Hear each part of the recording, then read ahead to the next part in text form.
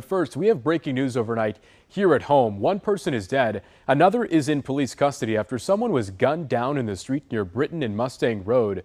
Police say this happened. They arrived at the scene after receiving a call about shots fired in the area. Witnesses told them when they got there, this started as a fight with multiple people out in the street.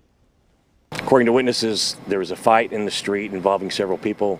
At some point, one of the subjects went and got a rifle and shot another subject that was involved in this fight multiple times, and that subject died. Again, one suspect is in custody this morning. Police have not released the identity of the victim. We expect to follow this story throughout the day.